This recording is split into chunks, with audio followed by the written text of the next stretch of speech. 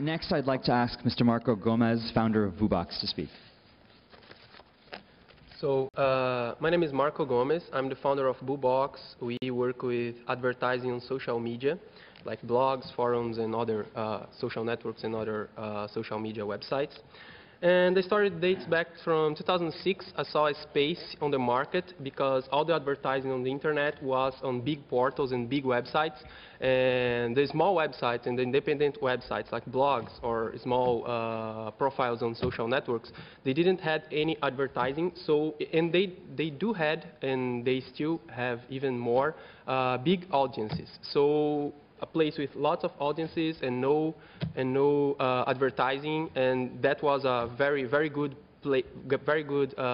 space to work and very good space to start working on. So I made a prototype of social media advertising in 2006, got international attention, got investment from a Brazilian company called Monax Capital, and dropped out my university, dropped out from my college, and quitted my job and moved to São Paulo. I'm from Brasilia. It's about 1,000 kilometers from São Paulo. I quitted everything that I had back then and moved to São Paulo to start my company, got this investment, and started working on this social media advertising idea.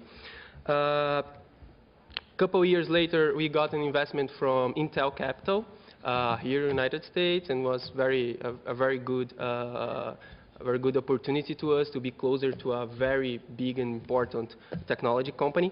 And today we reach 60 million people. So it was told on the presentation that is 50 million people, but at that time that I sent the description to the conference, it was 50 million people, but we grew very fast. So today is 60 million people every month that we reach with our advertising, only in Brazil.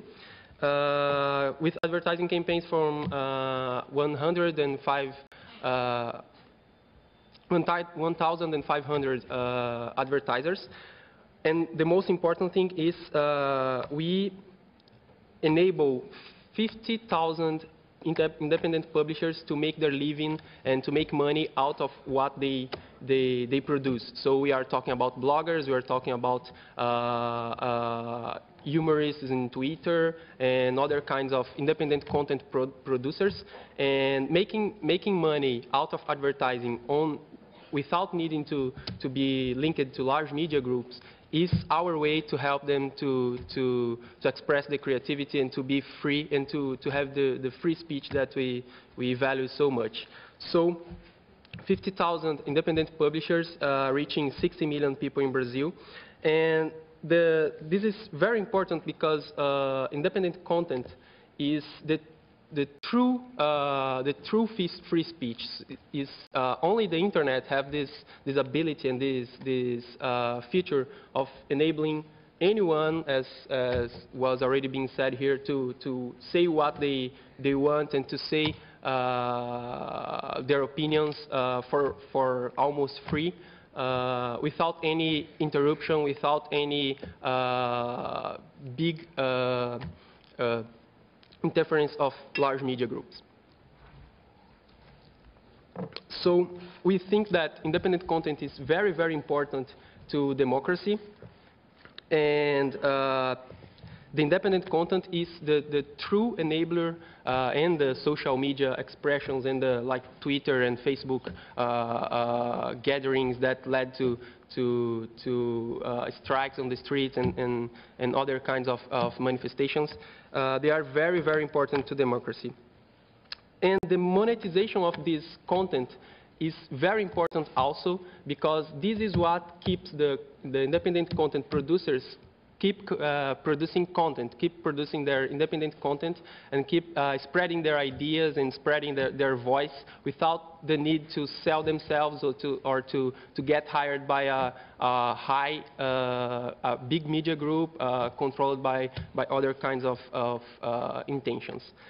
And speaking a little bit about policy recommendation, in Brazil and in Latin America, the whole Latin America, we do not have laws to assure the freedoms and the rights of the people on the internet. So there are all our politicians back in Brazil and in Latin America, they are using all their will to create laws against the crimes on the internet. And that's, most of the time they are doing it wrong. Sometimes they are doing it well, but they are using all their voice and all their power to create laws to rule against the crimes on the internet, like theft and privacy invasion and other kinds of crimes. But there are discussions, but the politicians themselves, most of the politicians themselves, are not talking about the rights of the people on the internet. Like we do have a couple of politicians and lots of people supporting what we say the Marco Civil. In English would be like Bill of Rights or Civil Regulatory Framework. This Bill of Rights is kind of a framework to guarantee the rights of the people on the internet, the rights to free speech, the rights of the free speech, the rights of freedom, the rights of privacy, not privacy against each other, because it's very important that I have the control to put online only pictures that I want online, and to give access only to the people that I want to see that pictures. This is very important. But more important than that, and nobody is talking about it, besides this Marco Civil, but the big media and the politicians are not talking about it, is the privacy of the users, of the population, against the big corporations, because our service providers, they have access to everything that we do online, everything. And there are no laws assuring or guaranteeing that this information that we put online are private and they can't trade between themselves and they can't use that without our permissions. I don't know here in the United States, but in Brazil and in Latin America, there are no laws assuring that the information that we put online, besides being private to some persons, are also private from the corporations like our service providers, our internet service providers. So this is very important. It's very important for us to pay attention in Brazil to the Marco Civil, to the Bill of Rights, and also to keep fighting for the internet freedom and for the rights of privacy, as we did, stopping, all the world did here in the United States, stopping SOPA and PIPA. There are lots of laws like that all around the world, and we need to stop this kind of abusive laws and assure the rights of the people to privacy and freedom of speech and freedom of will, also on the internet, that nobody's watching. That's it. Thank you, Marco.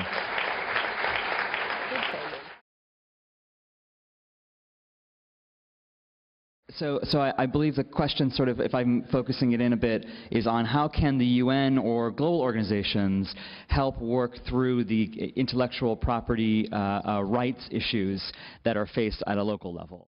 And Marco, perhaps you could talk about it from a Brazilian perspective as well. Yes. So in my view, the copyright laws and the copyright practices are broken.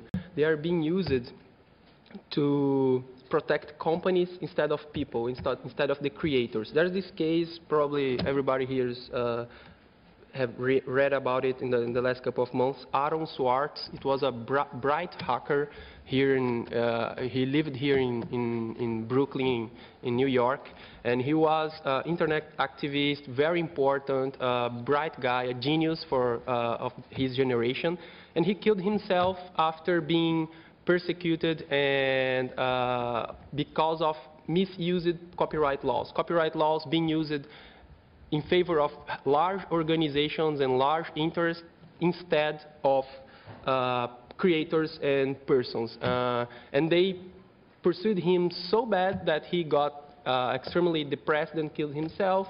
I'm not saying that the persecution is the one that did it, but he got extremely depressed because of the copyright laws being misused, used to protect companies and large media groups and large organizations instead of people. copyright laws need to protect the creator, not the large company that distributes the creation. That's it. Thank you, Marco.